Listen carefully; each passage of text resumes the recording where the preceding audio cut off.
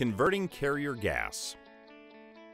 Gas chromatography labs face pressure as helium gas becomes increasingly scarce and prices continue to soar.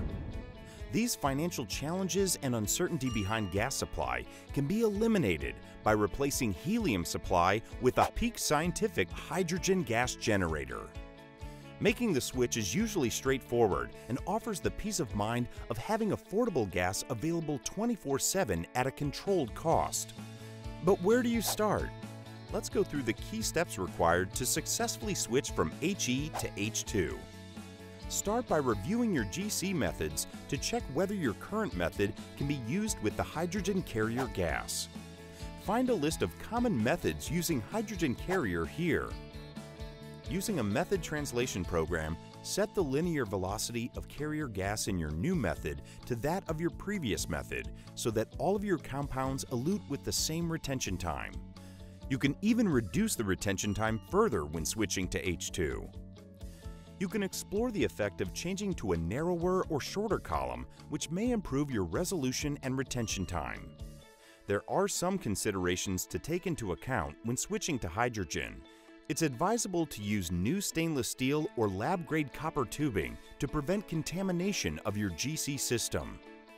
For GC-MS analysis, it's also essential to ensure your vacuum pump will maintain efficiency when using hydrogen.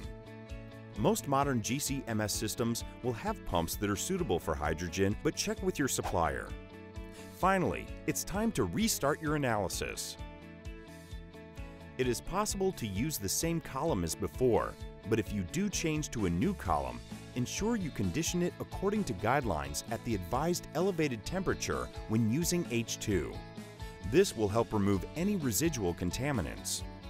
If you are using GC, having taken these steps, you should be able to begin analysis with H2 carrier gas.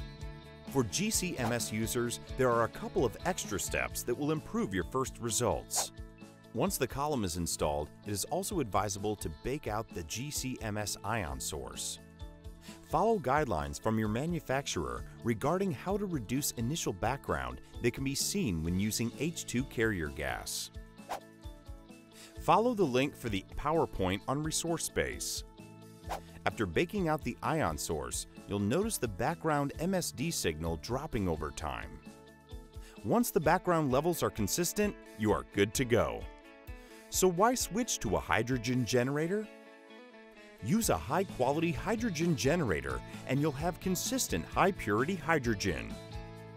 It's a safer option for your lab thanks to built-in technology with automated safety shutdown. It also means faster sample analysis when using hydrogen.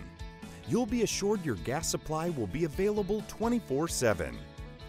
Contact us now at peakscientific.com.